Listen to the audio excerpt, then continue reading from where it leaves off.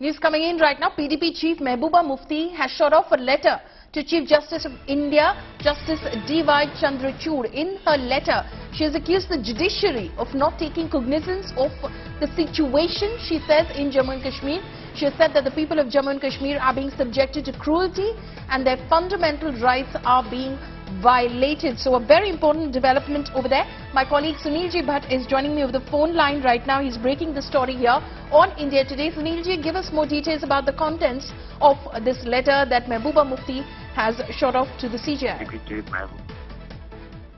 Well, Parliament PDP Chief Mehbooba Mufti has shot off a letter to the Chief Justice of India, Justice CJI Chandrachud, and in her letter she has, alleged that the people of Jammu and Kashmir are being subjected to cruelty. She has cited example that ED, CBI, NIA, that's what she's claiming, and she's alleged that these agencies are being misused to silence the voices of dissent in the Kashmir Valley, and she has also accused the lower judiciary of not taking cognizance of the situation in the Kashmir Valley, and she has now sought intervention of the Chief Justice of India, and also asked him to take cognizance of the situation in Jammu and Kashmir.